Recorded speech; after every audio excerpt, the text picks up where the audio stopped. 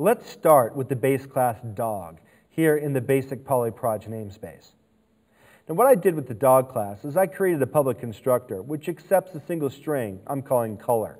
You'll notice all I'm doing is I'm grabbing that color and storing that into a privately encapsulated string here defined within the dog class.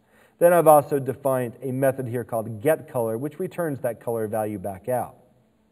Now I've also included a public virtual method which returns a string called speak. Remember, the virtual keyword means that I'm going to allow this particular method to be overridden in any derived or subclass. Now right now the speak method just returns bark bark, but the idea is if I have other types of dogs that may speak a little bit differently, they have the ability to override that implementation. Now I've created two overriding classes or subclasses. One called poodle, and you'll notice here that poodle derives from dog.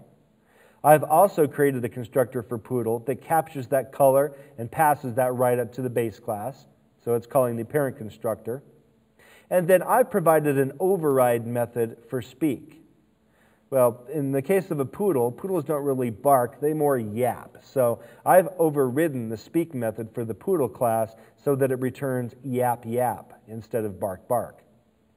If I go to the bulldog class, we've once again provided an overriding implementation of the speak method. This one returns the value woof woof. So I have two different specific types of dogs, each of which will speak differently than the base class dog.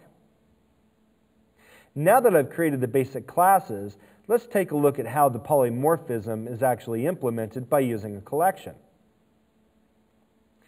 What I've done here is I've created a class called makeDog, and we're just going to use the main method to provide this illustration. I start by creating an array of dogs. So my dog-typed array, named dogArray, will store a total of 3 dogs. I'm going to go through each element of the array and load different dogs into each element.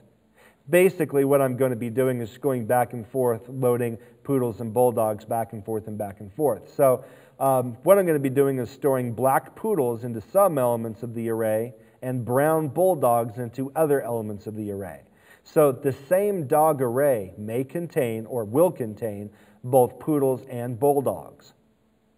Then what I want to do is go through that array again. I'm going to loop through that array, through every single element of that array, and I'm going to make that dog speak. Now you'll notice that what I've done here is I've used the dog array element and called the getColor method. Remember that the getColor method is actually inherited from the base class dog, so that will return the color, either black or brown. Then I'm going to use the speak method.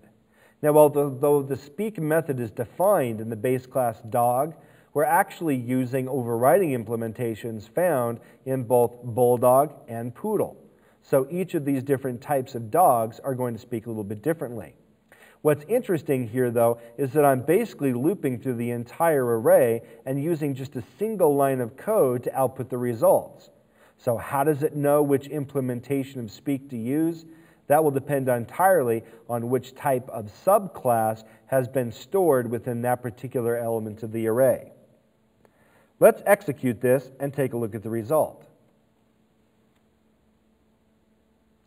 If we look at the results, we see the first result is that our black dog, our poodle, says yap yap. Then the brown dog says woof woof, the black dog says yap yap, and so forth and so on. So we have different implementations of the speak method being called depending on what type of object, what type of dog was actually stored in that element of the array. Please note, however, that the data type of the array itself is simply type dog. So all of these objects are sharing the same basic type, even though they do have a different implementation.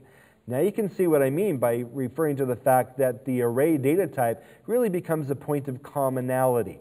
Each of these different individual elements is a type of the common type that we define at the array level.